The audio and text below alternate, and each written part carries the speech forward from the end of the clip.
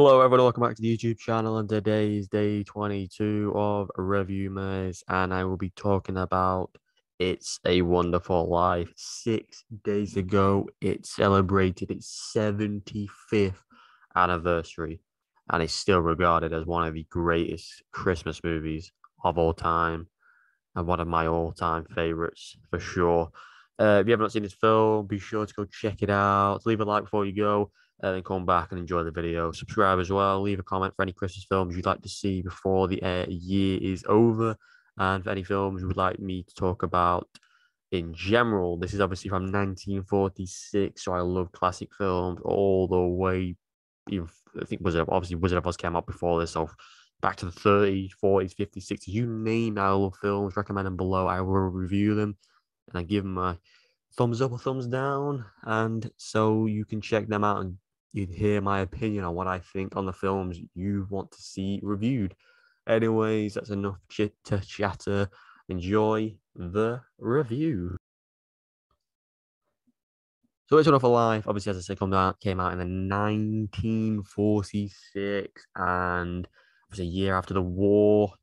And obviously the fact that this is obviously a hugely regarded Christmas film among many households across the world. And I don't know what it is about. Well, I know what it is in a way, but there's so many films like this out there that you go is the best Christmas film ever. Like I said, The Snowman, Polar Express. This just embodies so much Christmas spirit, the spirit of business and family and working hard and helping out people. And I just love everything about this film. It's obviously follows the character of George Bailey. And obviously, I want to before I go into the film, it's weird that watching this film, like 95% members of the cast member have sadly passed, but yet they are still incredible to watch. And the fact that these people are probably more watched now at Christmas than multiple other Christmas films is crazy to me. 75 years on, these guys did an amazing job with this film. And yeah, I will forever watch this every year on Christmas Eve night and enjoy it thoroughly. But yeah, obviously, it follows the story of George Bailey, Harry Bailey, Mr. Potter, Clarence, Mary, Sam Wainwright, Uncle Billy, Ernie, Bert, Violet, Mr. Gower, and a few other characters thrown in there that I have not mentioned. But it's a brilliant story about obviously George working at his dad's business, a business which is like a loaning bank. Um, so where it helps out people, it allows people to deal with mortgages and payments and all that stuff. I won't really go into it because I don't know how it all fully works. But what he does for the community is amazing, and he rivals Potter, who obviously basically pushed his dad to his grave because of all the stress and the uh, everything he put him through. But obviously, George had to sacrifice his trip to Europe, and he sent his little brother Harry to college, who married. And this story basically tackles the fact that George is a selfless man. He stayed home. He fought for his dad's business against Potter. He works with Uncle Billy. He works with his cousin. Uh, and he builds a brilliant relationship with Mary, who he met as a kid, then met at the party where they were obviously doing the Charleston dance, and then he made a family of 4 kids, and then all the stress gets to him when obviously issues arise with the whole money, and that Uncle Billy messes up by accident when coming into confrontation with Potter. So obviously deals with suicide. Obviously, he didn't commit suicide, but he wants to commit suicide. He wants to get out of this world that he sort of started off so well, and now he's gone massively down. Another fact, he can't help people, can't even help himself.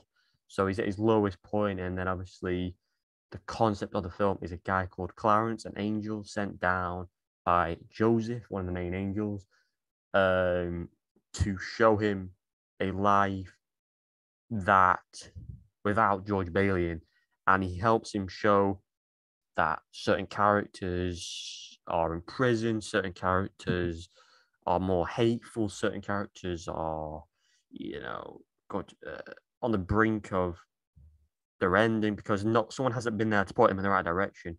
Mary works in a library. Violet is being arrested at the start, Mr. Gower, as the guy is he was in prison for years.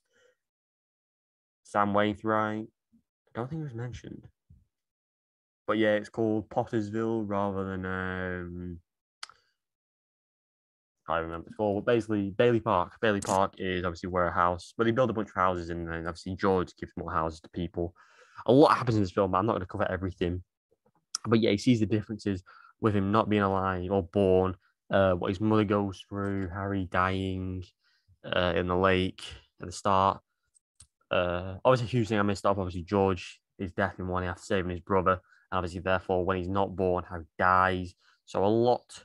George did so much for so many people, and it's such an amazing 20 minutes of the film. It's like an hour and 30 where it's his whole build up to the family with Mary and his kids. Then you have this 20-minute moments where it's just incredibly done and a great bonding scene between George and Clarence where George is so in denial of what's going on.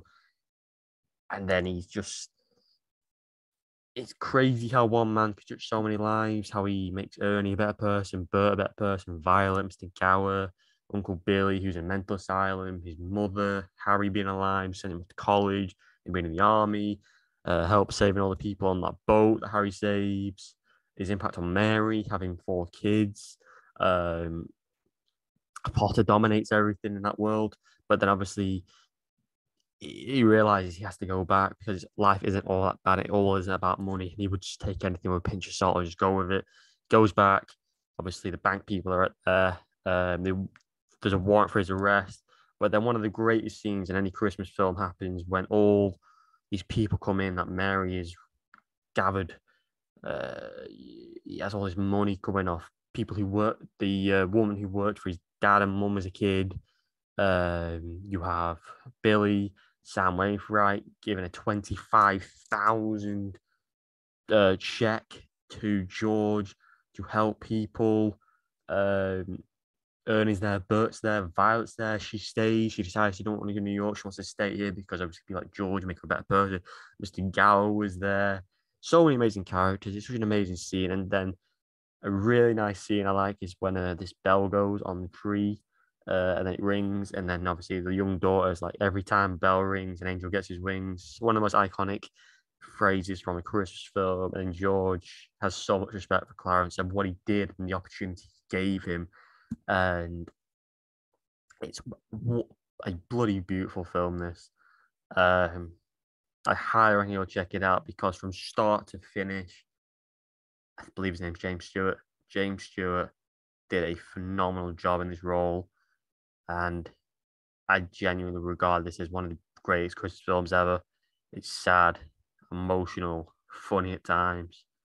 You get annoyed at George for how he acts to people, but you care so much for his character and his development, his sacrifices, his commitment to the world he's building, his loyalty to his family, his honor to his family, his respect, his ability to help anyone and everyone and to just be charming and charismatic. And every side character in this film is so likable. I mean, the villainous to Potter is brilliant. He's a villain from start to finish. I just love it. And George's resilience to fight back constantly against Potter is brilliant. I highly recommend you go and check this out. It's a phenomenal film. I'd also class it as one of the greatest films of all time. Not just a great Christmas film, but it's also one of the greatest films of all time. Every time I watch, I love it. I absolutely love it. It's on for like 2 hours and 10 minutes, 20 minutes, whatever it is, and you don't get bored. You're just engrossed in this world. I watch it once a year, and I'm just like, you want George to succeed. You want the people around him to be better people, and it's just an absolutely amazing film. And 75 years later, and people are still watching this film, still regarding it as better than films that are coming out in modern day, because this film is pure joy and Christmas. Everything that is Christmas is in this film. Everything that is family is in this film. Go check it out. I hope you will have a good time watching it. Some people have never seen this film, so check it out. Subscribe to the channel for more films like this, reviews like this. Like, comment for anything else you want to see. Take care for now, and goodbye.